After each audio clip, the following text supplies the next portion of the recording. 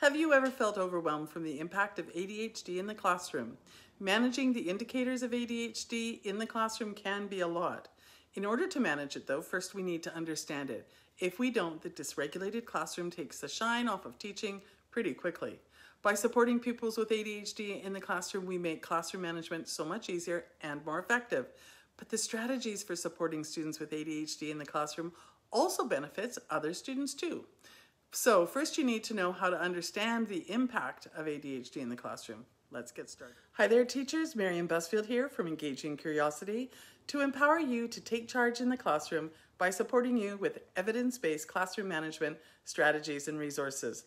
Classroom management is often overwhelming at the beginning, but with the right strategies and resources, you will master the classroom behavior and pave the way for dynamic instruction. I am a faith-led, married, mother of two, grandmother to one, outdoor enthusiast, and retired teacher. My passion is to share what I know about teaching to support this wonderful new generation of teachers. Videos will include topics on my 5 pillars of classroom management, which are building classroom community, classroom expectations, differentiation in instruction, social emotional learning, and classroom organization. Look down below and find the link to download my free classroom management checklist.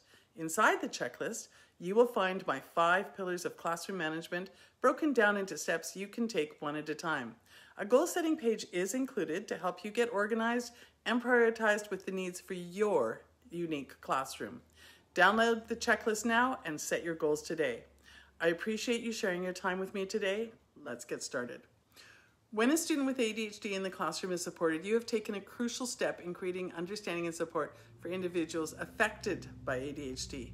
To support your students with ADHD, you need some good resources to bring you understanding. And so we're going to talk finding resources for teaching students with ADHD. Dr. Edward Hallowell is a recognized expert on supporting individuals with ADHD. His books and videos offer practical guidance for both teachers and parents alike. Not only does Dr. Hallowell himself have ADHD, he works regularly with individuals with ADHD. Much of what I share about the impact of ADHD in the classroom is drawn from what I've learned from his resources. Other resources I have drawn from include Canadian ADHD Resource Alliance, or CADRA, Children and Adults with Attention Deficit Hyperactivity Disorder, CHAD, and the site the Hallowell ADHD Centers.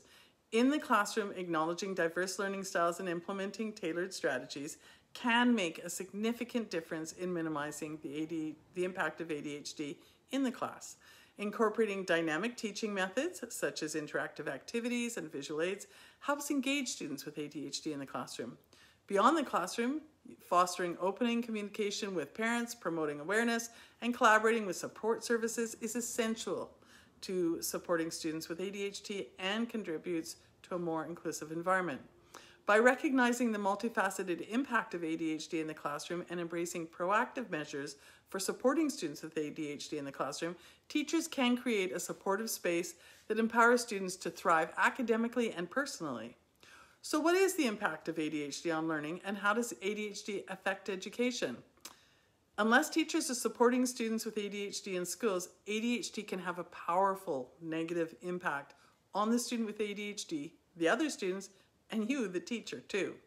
ADHD can make it difficult for a student to focus, pay attention, listen, put effort into schoolwork. The student may end up being fidgety, restless, talk too much, and be a disruption to the class. The impact of those behaviors for the student with ADHD can cause learning difficulties, impact grades, make it difficult to establish positive relationships at home or at school, lead to low self-esteem, and trigger behavioral issues. The impact of those behaviors on other students can cause distractions from their own learning, caused by the disruptive poor, exposure to a dysregulated teacher, difficult interactions with a dysregulated peer, and eventually loss of learning time.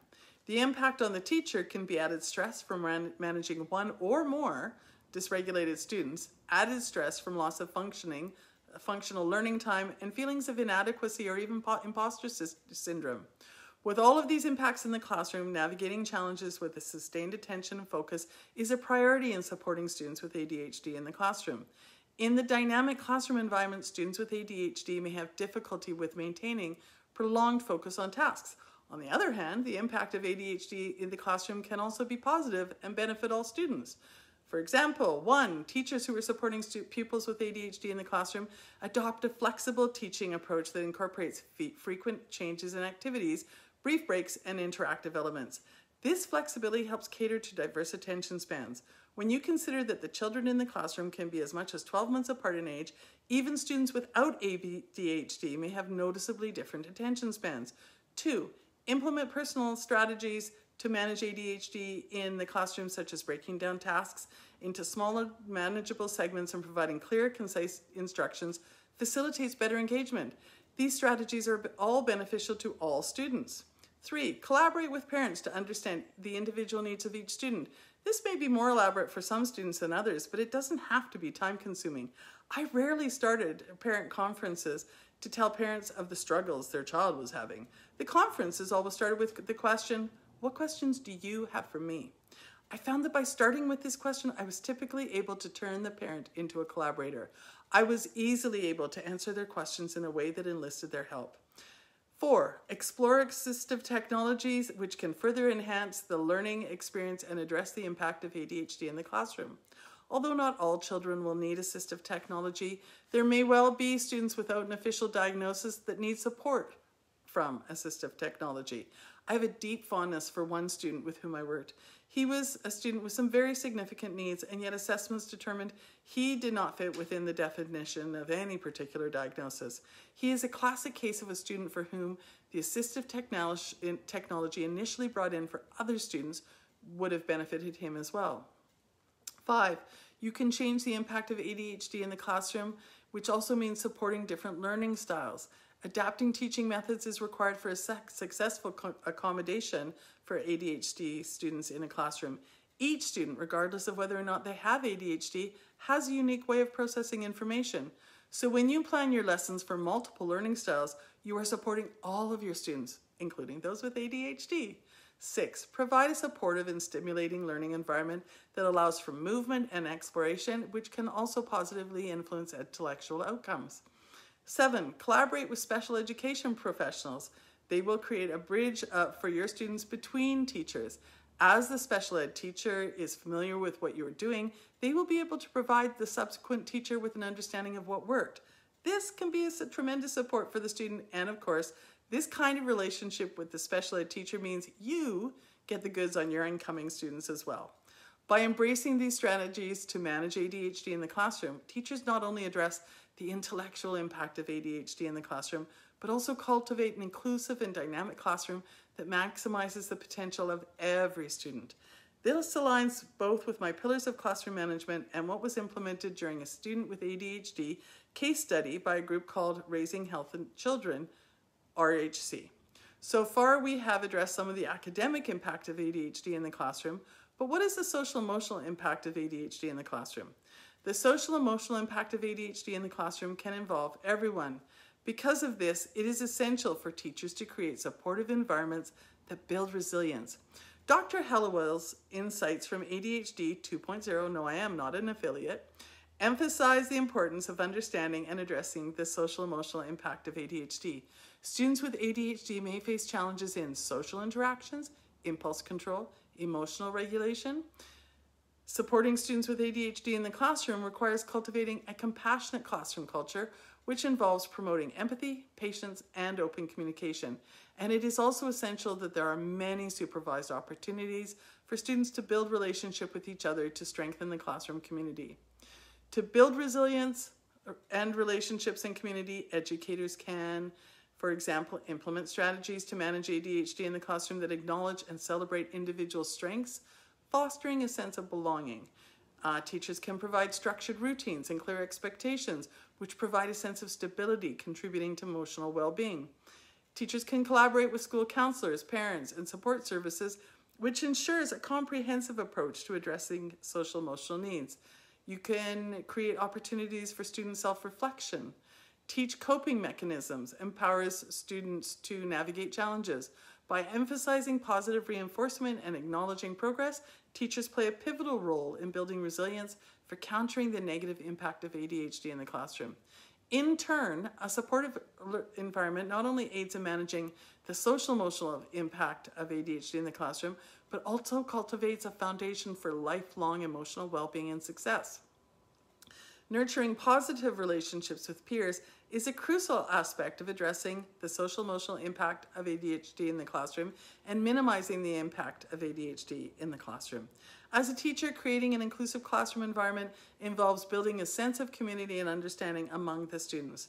Classroom community building encourages offering opportunities for teamwork. Group activities and collaborative projects provide opportunities for positive social interactions and for practicing social skills. Implementing structured social skills lessons and promoting empathy helps students with ADHD navigate social situations effectively.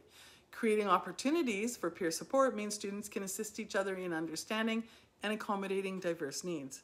Acknowledging and celebrating individual strengths within the peer group cultivates a culture of acceptance, which offers support to not only the student with ADHD, but all students. Open communication channels, including class discussions on inclusivity and diversity, contribute to a supportive social environment. These may be supported by books using storytelling for ADHD understanding. By recognizing and appreciating student differences, the students develop empathy and learn to value each other's unique qualities. Together, these things can go a long way towards addressing the impact of ADHD in the classroom.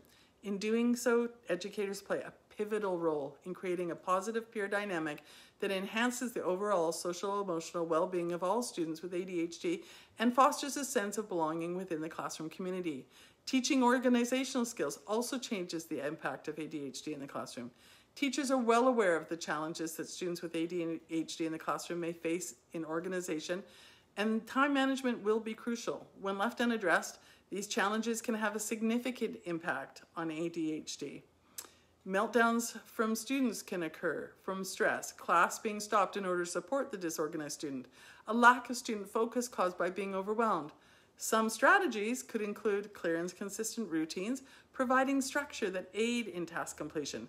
Break down assignments into smaller, manageable steps, and this helps students approach tasks more systematically. Use visual aids such as charts or planners. Assists in organizing priorities and deadlines. Organizational tools like color-coded folders or digital apps promote accountability and help students stay on top of assignments.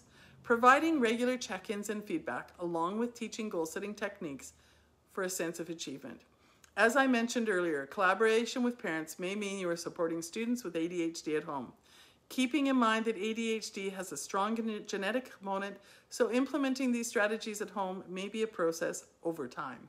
By providing ways that parents can be supporting students with ADHD at home, teachers contribute to a holistic approach that supports students in developing essential organizational time and time management skills. Communicating a positive, supportive posture with the parents benefits everyone as well. Ultimately, these strategies are good for supporting students with ADHD in schools, and they help to address the academic impact of ADHD. Hopefully, strategies for supporting students with ADHD also empower students to excel in their studies as they go forward in time. Considerations on how to personalize instruction to change impact of ADHD in the classroom include mitigating the academic impact of ADHD, which involves adopting personalized approaches that cater to diverse learning needs, aligning with Dr. Hallowell's insights from ADHD 2.0. Acknowledging both the individual strengths and challenges of students with ADHD is fundamental to crafting effective teaching strategies. Implementing differentiated instruction allows educators to tailor their approaches based on students' unique learning styles. These methods accommodate diverse preferences. By providing additional support like one-on-one guidance through peers or adults or extra resources, you have ensured that students receive the assistance they need.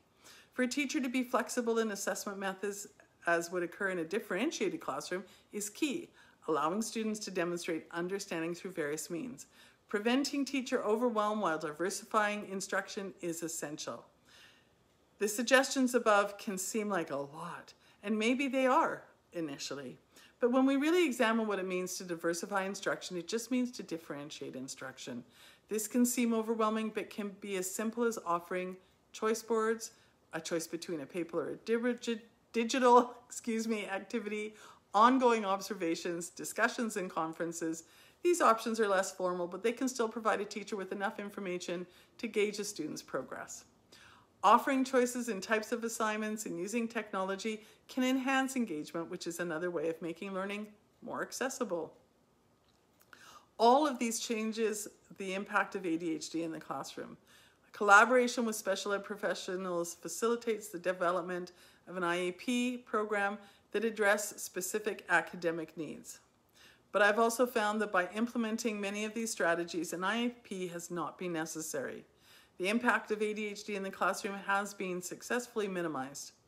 By embracing personalized approaches, educators create an inclusive learning environment that not only recognizes the academic impact of ADHD in the classroom, but also maximizes the potential for success in each student. Dr. Hallowell's emphasis on understanding and adapting to individual learning styles reinforces the importance of tailoring educational strategies for optimal outcomes, and it dovetails completely with differentiation in the classroom. So this is essentially work you are doing to reach all of your students anyways. Do strategies to support students with ADHD in the classroom work, you may wonder? Data was collected and analyzed in the 1980s with a student with ADHD case study. This student with ADHD case study was done by an organization called Raising Healthy Children. The participants are now adults with their own children. I find it incredibly encouraging that the follow-up studies and research on ADHD student behavior also show that the children of the participants showed improvement.